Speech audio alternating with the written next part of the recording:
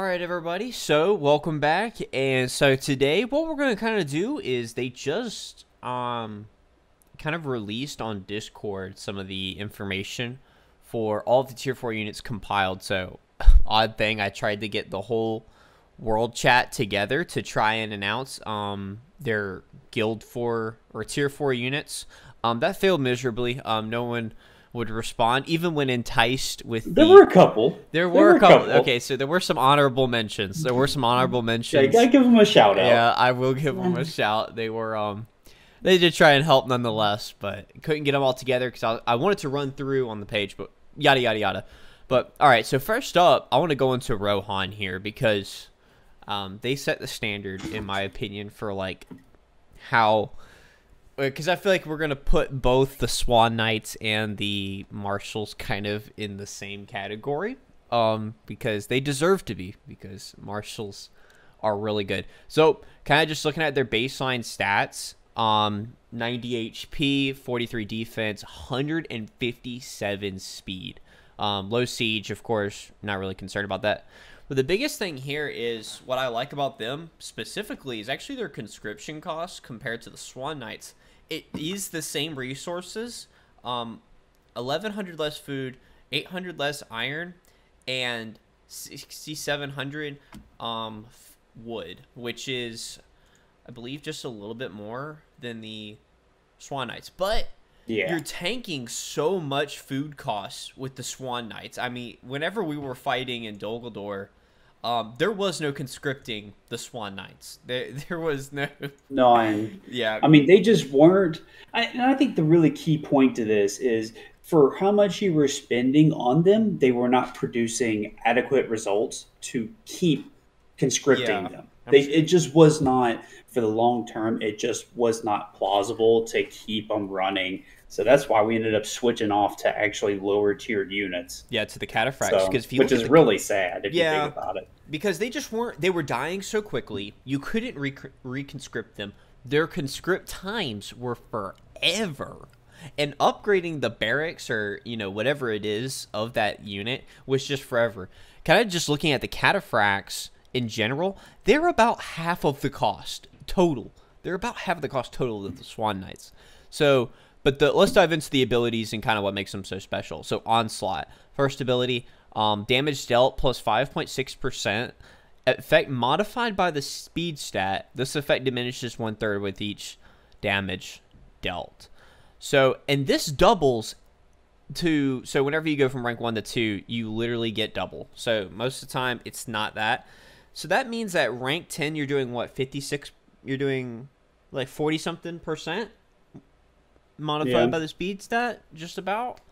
So if you don't have a commander that doesn't do a double attack for each round, then that means that for the first 3 rounds you're going to have a huge damage buff. Yeah, or if you now I will say with Eamor, I believe that they have a chance to follow up, or the cavalry or they do more damage. So that's the reason why Theoden and Eamor, Emmer. I don't even know how to pronounce it, but also Eowyn too. They are so good with you could just run full marshals and run them straight at the enemy. Mounted, not too much different than how every other mounted unit is. I think everyone has the minus 10% at the end of the game. But overall, this is such a good unit. Really good stuff. But let's go dive into the Swan Knight next. Let's dive into them.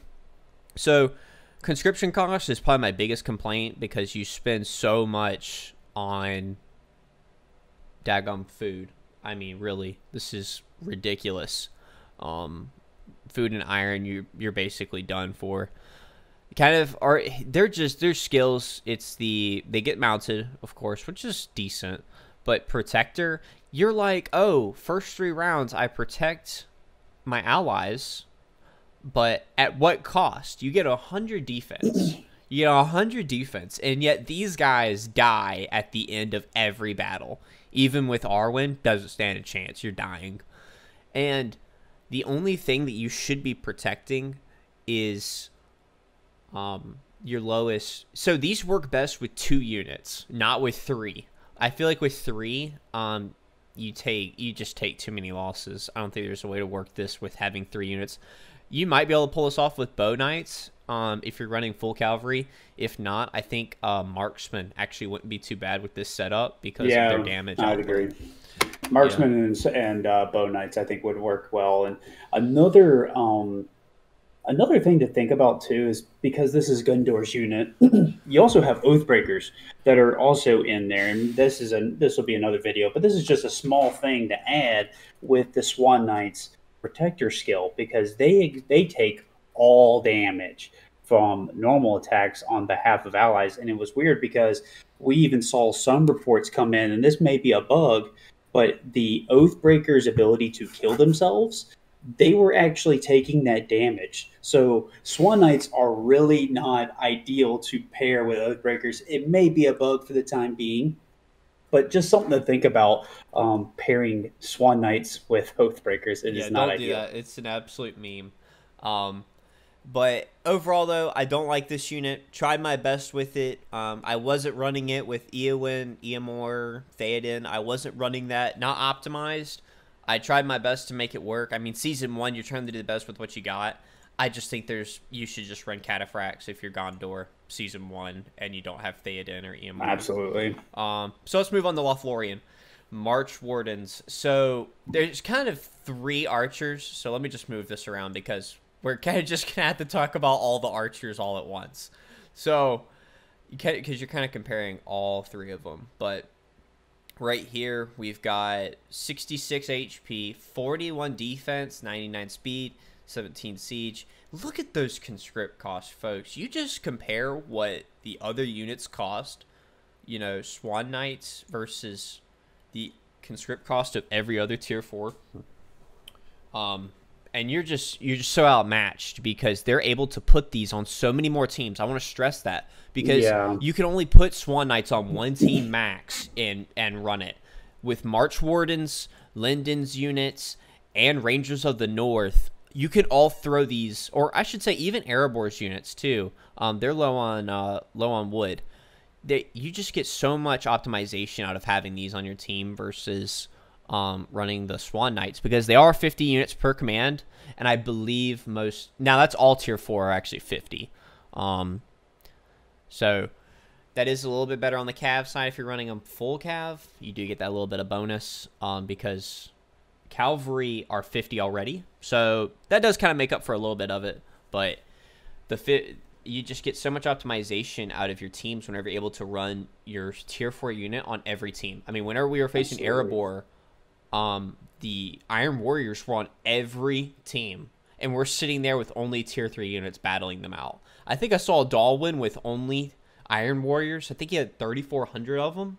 I mean, that was just nuts. I mean, we won't get into Iron Warriors, but Iron Warriors are one of the best units, in my opinion. Very solid unit, and they're very well-rounded overall.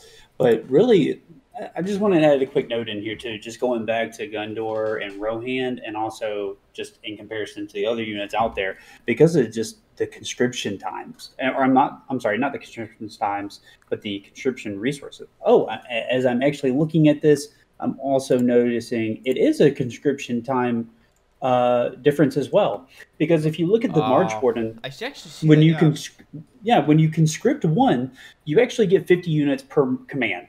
And if you hop over to Gundor, again, you're getting the same amount of units. You're just paying all that extra for those units. Yep. And on top of that, it takes 40 minutes to construct a March Warden versus an hour for a Swan Knight. And I'm checking over here. That is also the case for Marshals as well. So that goes the case for mounted units. Just in general. Look at Linden. Yeah, they're all the same. Linden, Arnor. Yep. Mm-hmm. Yep. Yeah, and the Iron Warrior, they all have that same so they're kind able of to format. put out in a war effort. They're able to put out their tier 4 units faster. They're cheaper, and they do just as much work as the Marshals are really good for what they are. It's just Swan Knights in general. But let's dive into the March Warden's ability real quick. Chance to ignore avoidance status each round. Okay, so you might be thinking this isn't good. Think about Faramir.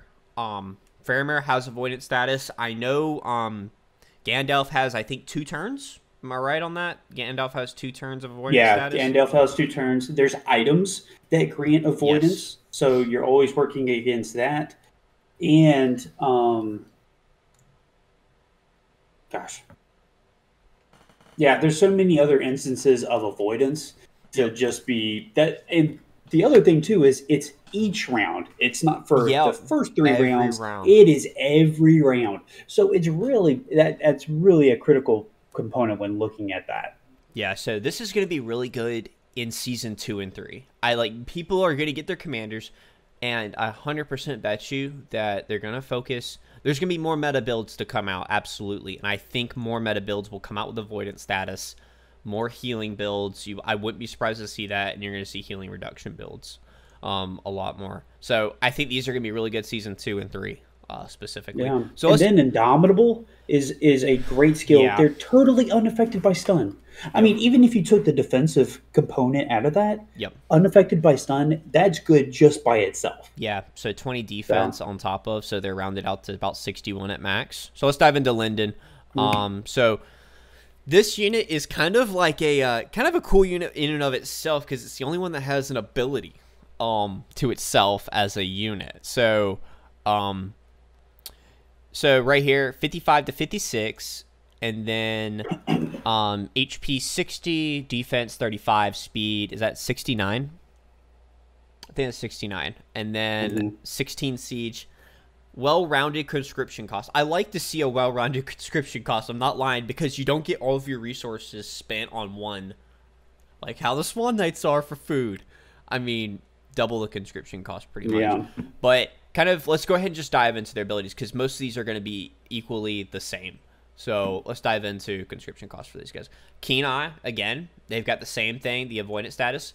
This is where they get interesting though here, folks. Volley. So against 2 enemy targets, attacks for 101.3% on rounds 1, 4, 7, and 10. Normal attacks are disabled. So this guy is going to go really well on people that do not have a chance to double up on their units. So I can't think any off the top of my head, but I do know there is units where they have a chance to follow up after they attack. Legolas, I know he does it for himself. Thandril has an ability to follow up. Yeah, that's right. The elves. I think the elven commanders, they have a thing where their units can have a chance to follow up. So these are going to be really good on targets where their units don't have a good follow-up, or they don't have a follow-up on one of their abilities, or you just don't level it. Think about it like that, too. But yeah, this is really good stuff. I like to see there's some complexity to the units themselves. So these and Arnor, but yeah, this is really good units. 55 to 56 damage. And the highest damage out of all the good units. Well, no, March ones are 59. March ones are 59. Really? Did I miss that? Yeah. Oh, I did miss that. But mistake. Rangers of the North, though, these units are pretty crazy in my opinion. I think that these are so cool because they're tank ranged units. So these go really well with marksmen, in my opinion. So they're able to tank for other units. And they have like a special fighting situation as well. So when battling on non-structured lands, damage dealt plus 1%, damage received minus 1% at base. So that's going to be 10% damage dealt, 10% damage received. That's just such a crazy stat by itself. Because most of the battling you do is not on fortresses. I will say kind of into the later stages of the game, yes, you will be fortress smashing. But most of the time it's going to be open field battles. And whenever you're already attacking someone's fortress, you've already got them beat, in my opinion, if you're already attacking their fortress. So this right here is a great skill to have out on the field because this is a great pushing one. Is if you're pushing people out of the field, you already got the advantage. So let's go into the second one, though. Protector of the North. Defense protects +2, so they get 20. And they already have 86 HP and 49 defense. That's pretty good stat in and of itself. And then they get 20 at max. So that's going to be 69 defense and then 86 HP. I mean, these are such a good units, though. These are also, I believe, the fastest out of the archers. And they beat the March Wardens by 1 speed. So, believe it or not, that actually makes a huge impact on... It's just 1 speed. Yeah. That will actually change. And they also have the highest HP and defense out of the archers. Yep. So they're going to be able to tank. And also, against allied range units, these with marksmen are going to kill it. Because they're just going to be able to sit there for the first 2 turns and just lay siege and get that full damage buff with the marksman. So these are really good.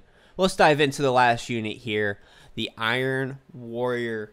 After battling these for quite literally like 3 weeks now, I can honestly say these are nuts. Look at that defense stat, folks. 116 defense. Who cares about their speed?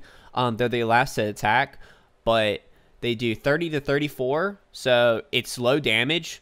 But we'll kind of go into that a little later. But 84 HP in and of itself.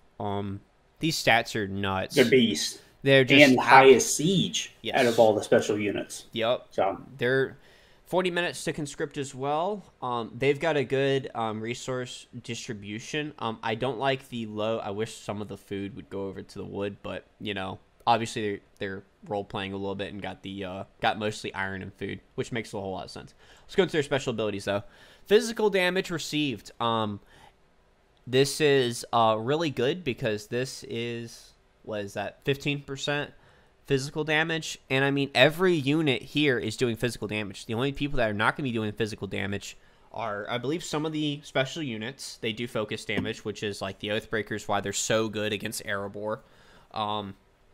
But this right here is going to make up like 70-80% of damage received in general. Yeah. So that makes it so good by now, itself. there are a lot of focus-based commanders that this wouldn't really do a whole lot against. But for the most part, most of the commanders, they do, like Galadriel. Galadriel would rip apart Erebor because it's like Galadriel has this ability where like every round she does focus damage. I believe it's part of her auto attack. Yeah, so it is her auto attack. It just converts it straight over. Mm-hmm. So, but yeah, and then you have Battler's Bane, which is against melee units plus 2% damage. So that goes up to 20. Yeah, so I mean that's just a huge damage buff there in and of itself. And even though they have one of the lower attack stats, this is going to make up for that extra damage, especially against melee units.